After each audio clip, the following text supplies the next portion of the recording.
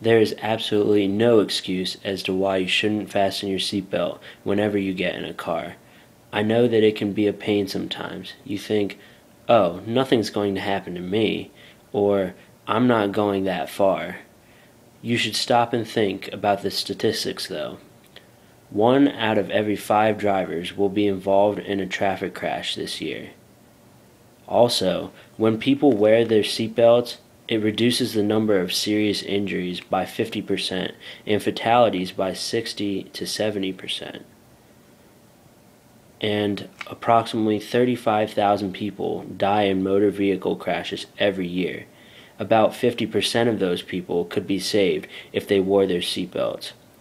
So please take the time and effort to put on your seatbelt. It can save your life, and there is nothing more valuable than that.